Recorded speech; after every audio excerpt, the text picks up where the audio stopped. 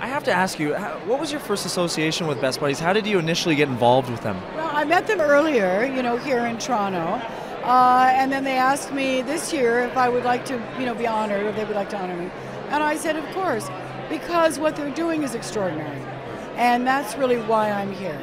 I really partner with them in their idea that they not only have tenacity to do what they've been doing for 20 years, but to make the difference they're making. Hopefully it'll be in every school in Canada, because it's a very, very important program, and it's also aligned with my program.